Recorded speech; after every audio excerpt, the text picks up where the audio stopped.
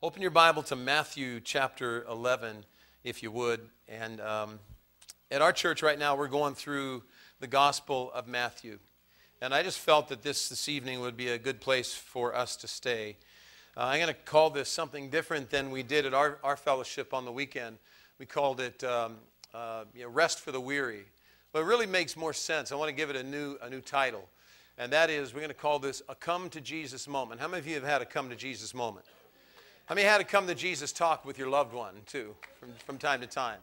This is all about those come to Jesus moments in our lives. And if you want to mark your Bible as well, we're going to turn to 2 Corinthians 11. So two 11s here, Matthew 11, 2 Corinthians 11, and then Jeremiah 6, if I don't run us out of time. And that will be nobody's fault but mine, if that happens.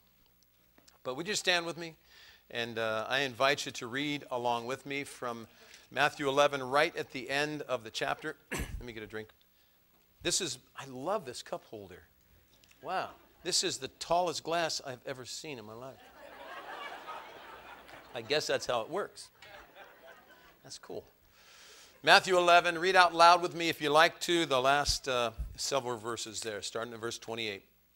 Come to me, all you who labor and are heavy laden, and I will give you rest. Take my yoke upon you and learn from me, for I am gentle and lowly in heart, and you will find rest for your souls. For my yoke is easy and my burden is light. Verse 28 once more. Come to me, all you who labor and are heavy laden, and I will give you rest. Father, thank you for the Scriptures. Thank you for this one dependable book given to us from you. You breathed this into existence. Thank you, Lord, for your steadfast love and the sure words in your word. Speak to us tonight, Father, as we open your word, as we open our hearts. Pour your truth into us in Jesus' name. Amen. Amen. Have a seat and say gracia y paz to somebody. I collect ways to say grace and peace. I'll give them to you. Here's a couple.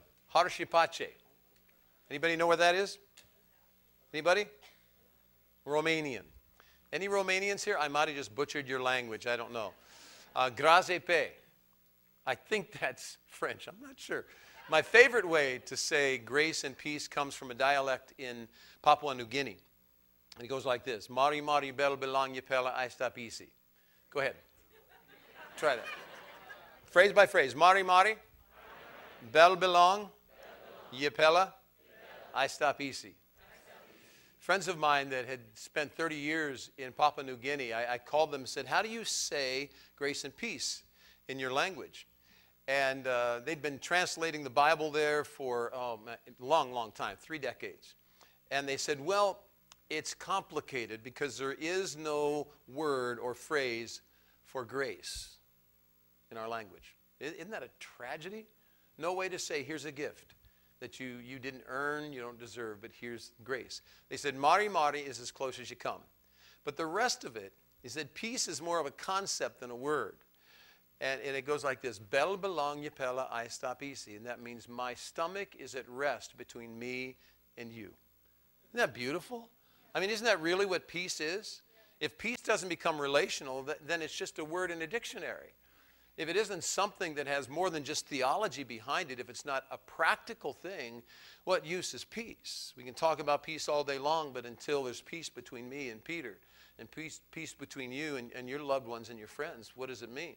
So that means that when I see Peter coming towards me, my stomach is not in a knot when I see him because there's peace between us. So grace and peace to you in Jesus' name. Tell it to somebody. Turn to somebody. Go ahead, say it. Anybody ever grow up in a church where you did that? How many of you grew up in a church where the pastor would come out and say, peace to you, and you would say, and somebody in the front row remembers that, and also with you. Grace and peace, it's a good thing to say, and that's what Jesus is all about here. How many of you have ever flipped through a Reader's Digest?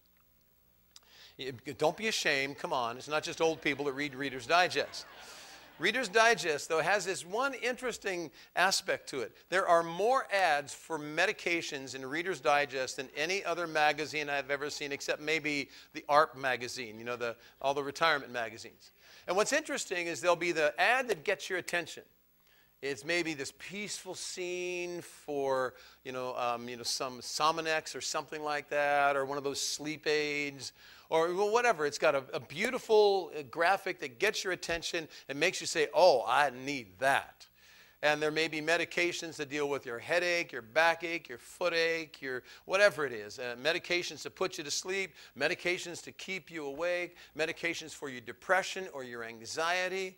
And the ad gets you, but how many of you have turned the page of the beautiful full-color ad to be only followed by 2 pages of warnings about the medication that's going to make your life worth living, but it also says if you misuse this, it's going to kill you. The same medication. It says don't use without your what? Doctor's prescription. Keep out of reach of gophers and monkeys and your own children. All kinds of warnings. This medication just might do you in. This wonderful thing that could help you. Well, let me tell you something. In the passage we've just looked at, Jesus is prescribing the medication for the soul. He says, you come to me and I'll give you peace. Paz, pace. Bel belong pella, I stop easy. He said, I'll take that knot out of your stomach. I'll give you rest. I'll give you peace. And Jesus prescribing to us. And you and I, you need this now, or let me guarantee you, you will need it at some point in your life. You're going to need the peace of God. You're going to need the rest that He promised to give you. Jesus says it like this, come to me, all you who labor and are heavy laden, and I will give you rest. How many of you have a Bible in your lap that says something besides labor there? Come to me, all you who labor. Does it say, all you who are weary, and I'll give you rest? Well, which is it? Which Bible is right? I want to tell you why I'm not really concerned which one it is. Because both those words are connected, aren't they? Isn't it the labor that makes you weary? Isn't it the hard work of life that makes you weary? Well, whatever the nature of the work is, the labor creates weariness. One is the cause and one is the effect. And again, I guarantee you, if it hasn't already happened, it will. Life will get hard for you. You will get weary if you're living life right, because we're supposed to work hard, right? I'm not saying anything about Blanca, okay? I'm just saying we're all supposed to work hard. It's part of life, and that's part of what parents teach their children. You're going to have to work hard to get along. It's going to hurt in different ways, though. Life at some time is going to hurt. If you haven't yet, then it's just the fact that you haven't lived long enough to lose a loved one. There's nothing that hurts any worse than that. Life will hurt. You will get weary. You will lose a loved one. You'll be tempted to run away. And there'll be times where you just want to hide your face and get away from it all. How many of you have felt that way recently with all the things happening around us? I want to show you something up on the screen here. I want to talk to you for just a little bit. I'll make this very, very quick. We are at one of the most desperate times, I think not just for our nation, but for our world, that I have ever either lived through or studied. Are you familiar with the fact and aware of the fact that the life cycle of nations is a very real thing? Life cycle of human beings is very real. I feel in my head and really in my heart that I'm still about somewhere between 19 and 21 years old. Why are you laughing at that? That's rude. No, I'm serious. No, I have mirrors in my house, and I know the truth, but my head still tells me that I'm much younger than I really am. How many of you also have that inner clock that tells you, I don't care what the mirror says, I'm a young man, I'm a young woman. But it's catching up to me. But my body has a life cycle, and I am most certainly at this point in the second half of my life. I'm 60, almost 63. So I'm praying God lets me have as many years as Moses got and as many years as Abraham got. I'd like to hit 120. I'd like to be healthy when I get there. But who knows? But I'm definitely in the second half of my life. I'm not a baby. But you know what? Nations have life cycles too. I want you to follow this with me. This is the life cycle of nations. I'm going to put the first one up on the screen if you can, please. Go away. I mean, maybe it's before that. I thought I put that in before that, the life cycle of the nations. Look for that if you can. I'll read them off, and then you can put it up there when you find it. All civilizations have this life cycle. The first one is the pioneer stage. And you can look back to the pioneer stage in any nation. It's where people said either because of crisis or maybe it was a crisis of a flood, something that wiped out a civilization, wiped out a town, and they said, we can do better somewhere else. Maybe the water dried up and we had to move away. In ancient times, you built your civilization right where the water was. But the people decided, we can do better. And maybe the government was overthrown at that point. Maybe there was a coup, whatever it was. But the pioneer stage from revolution or crisis. So you decide, let's go do better. And you go someplace else. And the second stage is the building phase. And that's conquest, it's commerce, it's setting up systems by which every civilization has to have them intact so that you can survive. There's got to be a place to grow your crops and a place to sell your crops. There's got to be all kinds of systems. There has to be some sort of a health care. There has to be community rules that you work on. Now, if you do that stage of your civilization or your town or your nation, if you're successful at that, you reach the next stage, which everybody wants, and that's affluence. And an affluence means we've done it. We don't only have enough, we have more than enough. Have you heard recently about Zimbabwe in the news?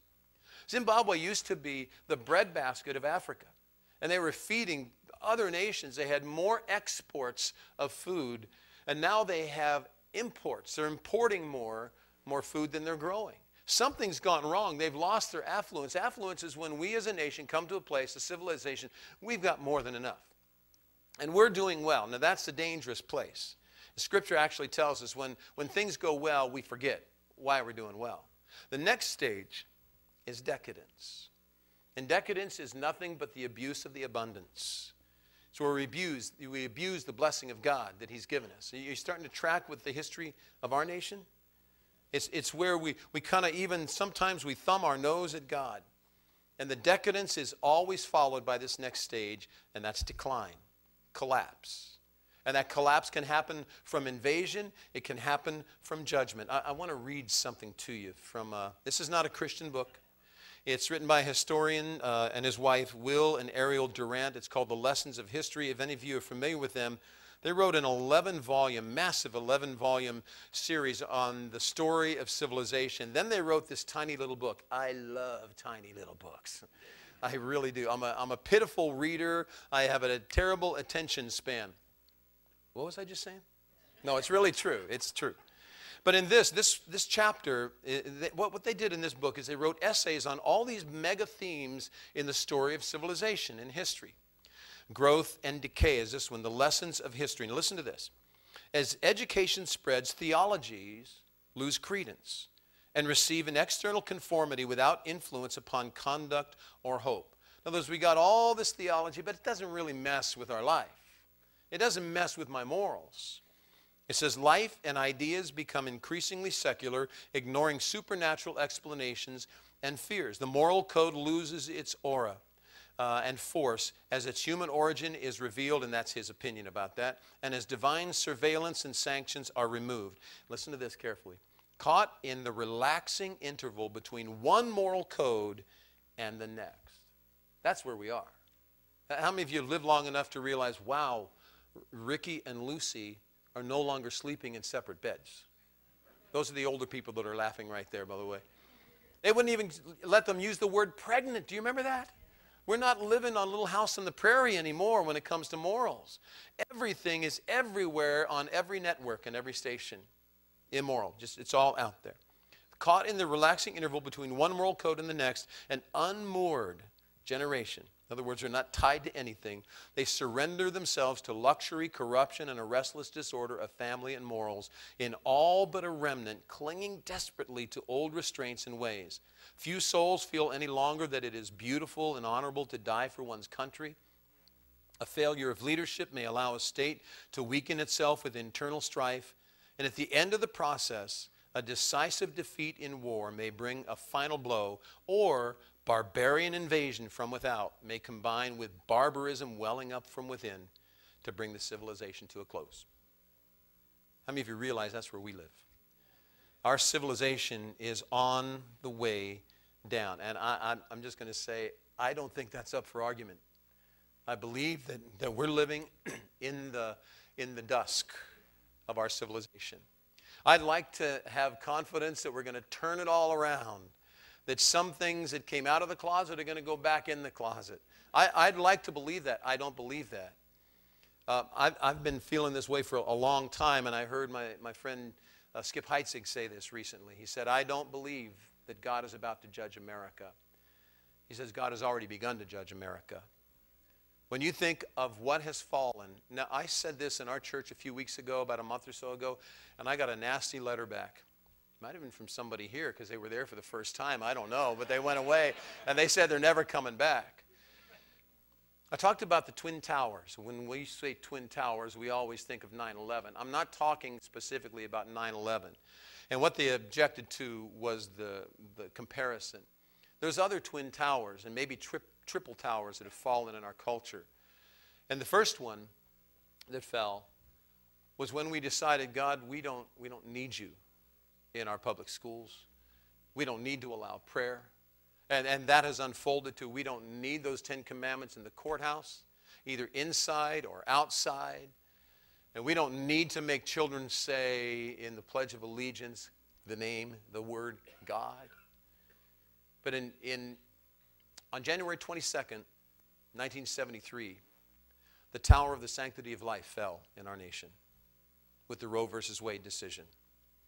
And since then, just in America, almost 10 times the souls that died in the Holocaust have died in America, unborn souls. God didn't miss that, and he hasn't missed it all along.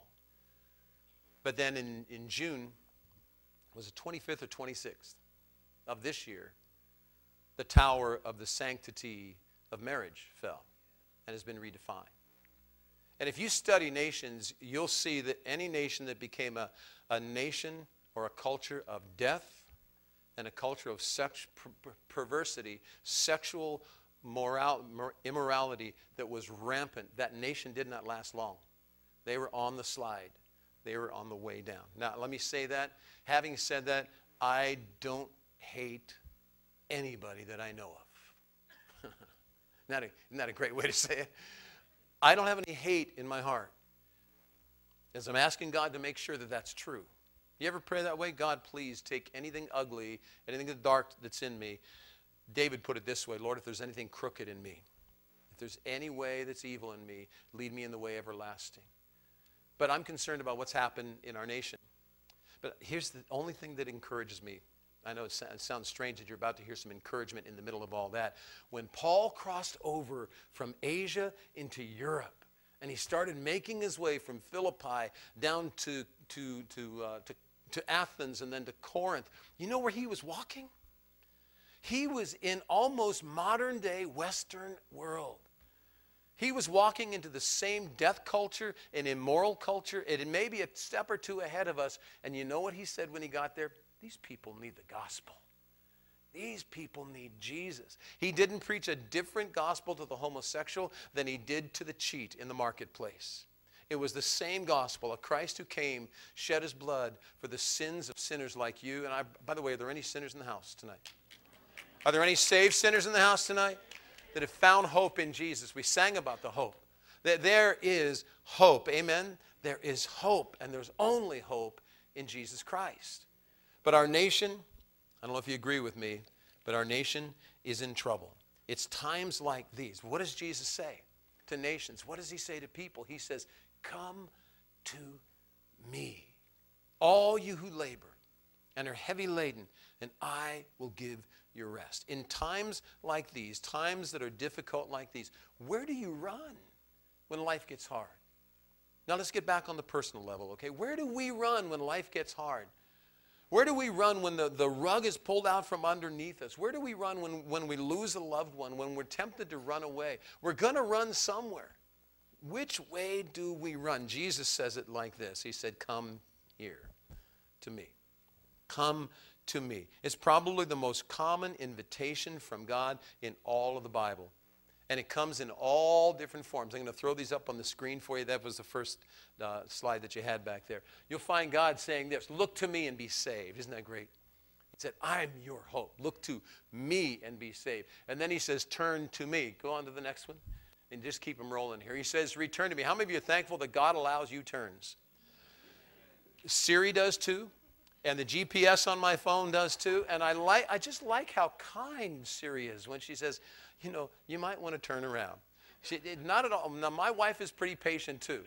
But Siri never gets to the point where you've ignored her or your GPS. And by the way, how many of you have an Aussie voice for your GPS? You can get that if you want. But they never get to the point of saying, really?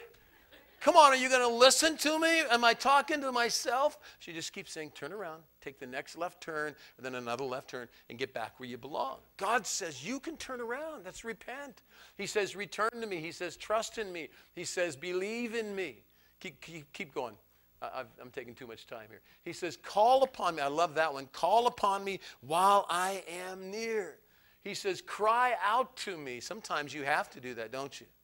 It's not a patient little, oh, Lord, I would truly love your help this evening. I mean, it's a cry. It's even a groan that can't be uttered. You don't even know how to say it. Next one. Follow me, Peter, the Apostle Peter. Check it out in your own Bible. The very first thing that Jesus said to him was, Peter, follow me. Follow me. You know what the last thing Jesus said to him was? Peter, stop worrying about John. You follow me. That was beginning to end of Peter's life. It's the same for you and I. I know exactly what God wants you to do with the rest of your life. Follow Jesus. Follow him every day. Do the next thing he puts before you to do. Next one, come to me. Is there another one there? And abide in me. Now that you're with me, stay here with me. Did you notice that all of those phrases had one word in them? It was me. It was me. It's all about Jesus. We have that on the front door of our church. We have that on our bulletin. We have that on our website. It is all about Jesus. True Christianity is not an invitation to another man-made ism. Anybody thankful for that? It's not an invitation to come to my slick program or my facility that's better than anything else you've ever seen in your whole life. It's not an invitation to a ritual. How many grew up in ritual? Oh my goodness. I fell asleep through most of the ritual as a kid. Even when I was an altar boy, it was hard to keep my eyes awake, and that's bad when the altar boy falls asleep. Especially if he's swinging the incense burner, that's bad. I got to tell you, one day it was my brother Kevin and I, our turn to be the altar boys for the week for the morning mass. And then during that week there was a high mass and it was our turn. How many of you know what I'm talking about? Is this Greek or Latin, anybody? So it was my turn to go back and light the incense burner, bring it out to Father Scanlon, I think it was, and he would, say the Latin stuff and he'd swing it in the air, and I did my job perfectly, except I forgot to lock the top of the incense burner down. So he's facing the crucifix and he starts to, swing this thing. And the burning incense pours out of that incense burner like lava, and it hits the brand new carpet that had just been installed. And I found out from one of the pillars of the church, I went back like 20 years later, they said, Billy, do you know that we just replaced that carpet you burned 20 years ago? It's smoldering there, and Father Scanlon walked over to the side, he got some holy water and he poured it on the smoldering carpet and it was out. But I am so thankful that Jesus doesn't invite us to a ritual. He doesn't invite us to just a ceremony or a system. He says, come to me. I want you to see this statement up on the screen. True Christianity, read it with me, is simply the restoration of the original primal relationship between God and man restored by Jesus Christ. That's true Christianity. If you want to use the term Christianity, which is nowhere in the Bible, if you want to use that term, please make sure that you give the people you speak to the understanding it's a relational thing. It's not a religious thing. It's not a ceremonial thing. It's about you and him. Think about God and Adam in the garden, even before Eve. It was a relationship. Can you imagine? Do you ever dream or think or meditate on what that relationship might have been like? It had nothing in it like, okay, Adam, make sure that you meet me on Wednesday nights at 7 o'clock in the chapel, and because we've got to go to church that night. It was just walking in the sanctuary God had built for him. It was. I'm not saying don't come to church on Wednesday night, but that relationship is beyond all that ceremony. It's you and Jesus. So who here? When Jesus says, come to me, abide in me, who is he inviting to come to him? When he says, come to me, all you who labor and are heavy laden, and I'll give you rest. 2 chapters before, Jesus has said of the multitudes, it says as he looked out at the multitudes, he had compassion because they were weary. Maybe he's talking to the multitudes of lost people. But then in the same passage, just one verse later, he turns to his disciples and he says, wow, look at all these people that are scattered like they have no shepherd. Look at them out there, he said. He said, what we need to do is pray for laborers. That was a clue to me. Just recently, within the last year when I read this, the whole tone of this passage changed for me. We've always used this as an evangelistic passage, and that's appropriate. Jesus says to the lost, wandering sinner, and there's probably some in here tonight, who have never made a focused commitment of their soul to Christ. You're still maybe trying to save yourself. You're still trying to put your own life together. And Jesus says, stop that nonsense. Because you don't have the wisdom to do that. You don't have the ability. You don't have the power to do that. Jesus says, come to me, every lost soul in here, and anyone that's listening, if this is going out over the internet. Jesus says to you, stop the nonsense of trying to save yourself. And he says, come to me. And I would just ask you, aren't you tired? If that's you, aren't you tired of that deadly grip that sin has on your heart? That you can't stop those things that you know are destroying you and every relationship around you. Aren't you tired of trying to save yourself? Aren't you weary from the burdens you've been lugging around all these years? Aren't you tired of trusting man? And don't make the same mistake this next election cycle, okay? How many of you have been through enough election cycles you thought, wow, man, I thought I could trust them to keep their word. I thought I could trust them. You know, why do we think Jesus is here tonight? Because he said he would be here. Why do we call on him in prayer? Because he told us he'd listen to us. And he never breaks a promise. We stand on promise ground. We stand on the sure word of prophecy. If he said it, he'll keep his word. Amen? Anybody agree with that? So if that's you, where do you run? Well, Jesus said, I want you to do this. Simply run to me. But there's something I realized, like I said, somewhere in this last year. This is for me. This is for the follower of Jesus that he says, come to me, all you who labor, weary, heavy laden. I'll give you rest.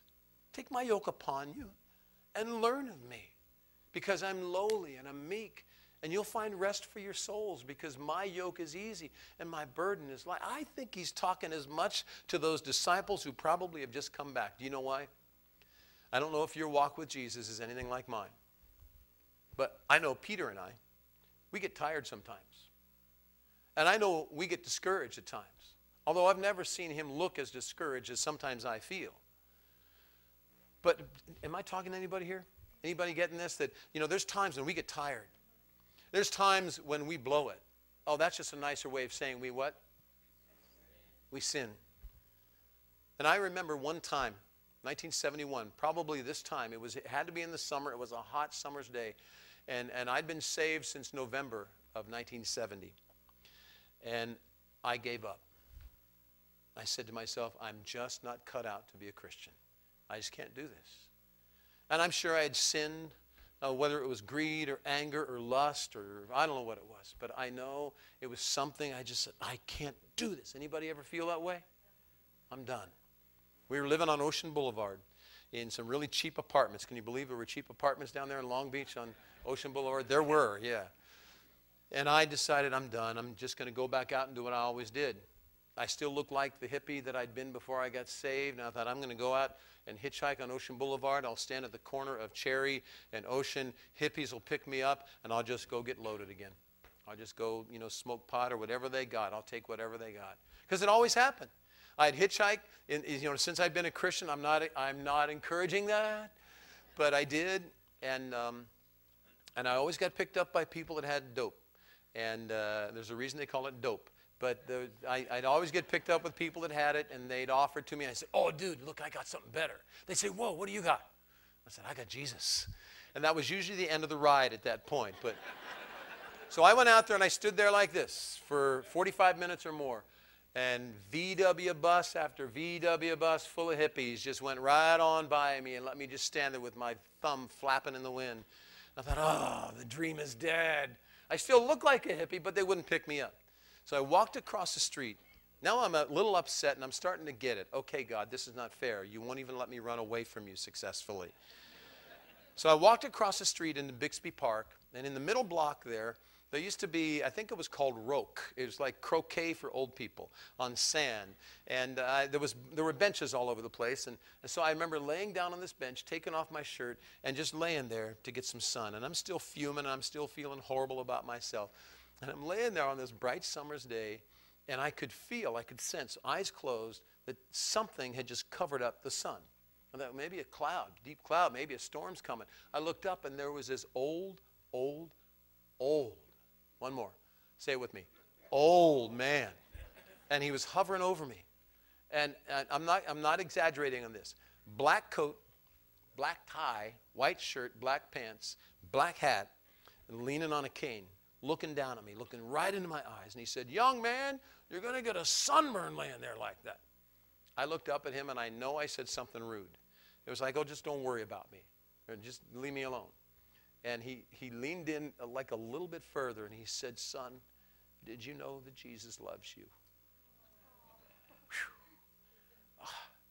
It was just like a surgeon's knife to my soul.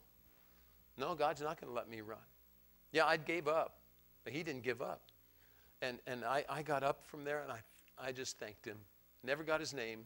I'm kind of the opinion that as old as he was, that was probably the last thing he ever did. He went home and died that night, probably. Went off to heaven.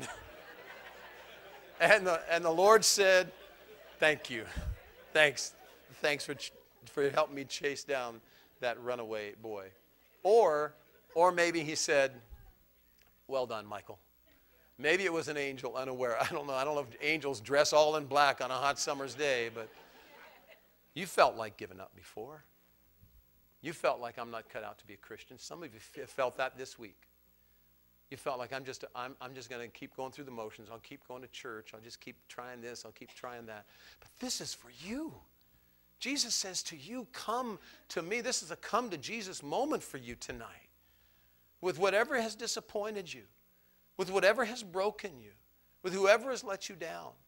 It's time for you as a father. Are there any Christians here that are committed to serving Jesus for the rest of your life? Let me see those hands. Yeah, praise God. You mean that? You mean that? Let me see a hand one more time if you really mean that. Okay. If you mean that, let me tell you something. On the way from here to heaven, it's going to get hard at times. And with our culture the way it is, it may get as hard as it is for Pastor Saeed right now, for some of us. I don't know who's going to come to shut us up. I don't know what they're going to do about our buildings. I don't know what they're going to do about our tax-exempt status. I don't know what they're going to do about our radio programs, but they won't shut me up. And I hope they don't shut you up, no matter how hard it gets. I hope that your heart is saying, Jesus, if I have to limp into heaven, if I have to crawl into heaven, if I have to roll into heaven, if Peter has to sort of roll me toward the gates of heaven, then I'm going to keep serving you with whatever I got. If he gives me 120 years and they're not all healthy, I'm going to still give him whatever I can give him. If all I can be is a coat rack in the corner until Jesus comes, then I want to serve him in that way. I had a moment, though, and you've had these. If you've served Jesus, I want to tell you something. Your heart will get broken 1,000 times between here and heaven when you run into somebody who says, I don't need your Jesus. I'm sorry, I don't need your Jesus. I communicated with a few people after the Supreme Court decision back in June. And I told some of these young men, I said, I'm praying for you, and Jesus loves you, and there is hope for you. But this is not right. And I had some angry and some foul words back, and I had some threats and people that wanted me to die and wanted to help me die and all that kind of stuff. But this one young man says, you know, I don't really want your Jesus. I don't want anything to do with him. He said, I'm going to live my life, the rest of my life, and have as much fun as I can. And whatever happens after that, I'm okay with it. I'm okay with it. And he said, hey, but you know, if God loves me, that's kind of nice. And that's the last I've heard from him. That broke my heart to hear him say that. But there's other things that'll break your heart. It was December 10th, 2002. And I got the call that a precious little friend of mine, 11-year-old Heather, had passed away. She'd had 5 open heart surgeries by the time she was 5.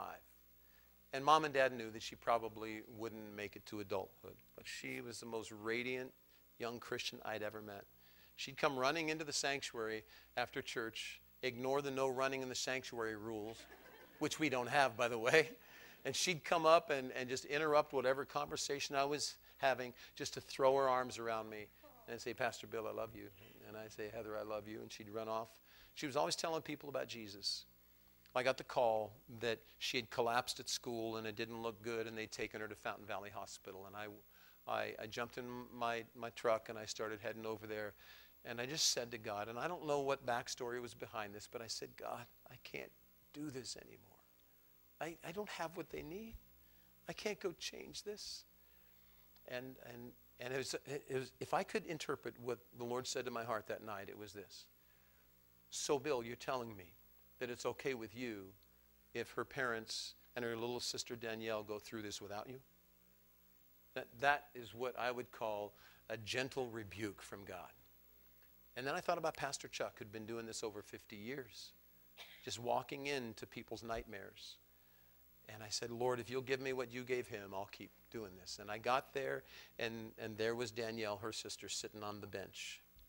The bench was right by the emergency door entrance. And I've been on the bench, personally. When I was 16, my brother of 17 passed away. Got sick in August and died in September of 1968. And I know what it's like to sit on the bench and feel hopeless and maybe a little bit angry with God. And all I could do was just sit with her. I put my arm around her and I just said, you know, Danielle, I know. And to be with her parents. That's hard. You know what Jesus says to you and I when it gets hard? He says, come to me. Just come to me. And I want to encourage you right now. I'm not going to say anything else that I had to say. Watch this. I'm going to close this up. I'm done. But I know that when time gets hard for you, you'll run somewhere. You'll run to a bottle. You'll run to a substance. You'll run to food. You'll run to television and sit there for hours and hours and hours. You'll run to the thumb game. You'll play the thumb dance on your little device. You'll run to sex. I don't know what you'll run to, but we'll run somewhere. And Jesus says, run here. Run to me. Christian, this isn't just for the people that will stream forward in August here at the Harvest Crusade. This is for you and I to say, Jesus, I'm coming to you with my burdens. I'm coming to you with my weariness. I'm coming to you with my failure and with my sin. And I'm going to lay it down before you. Would you please keep me on my feet? And would you keep me on my knees? And would you keep me on track, Lord? And would you keep me close to you? Because I'm not done. If you got a pulse, then God's got a plan. If you still got a pulse, God has a plan for you. And it is not to give up. Amen?